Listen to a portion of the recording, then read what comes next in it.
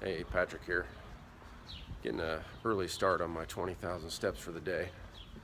Just wanted to encourage everybody to, as I said in my first video, get out early, break up your workout.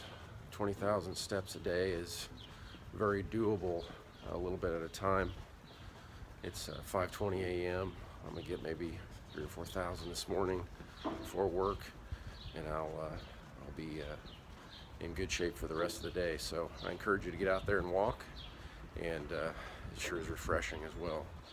It's July and probably going to be hot today, but right now it's 70 degrees, breezy, and very comfortable. So take care and keep stepping.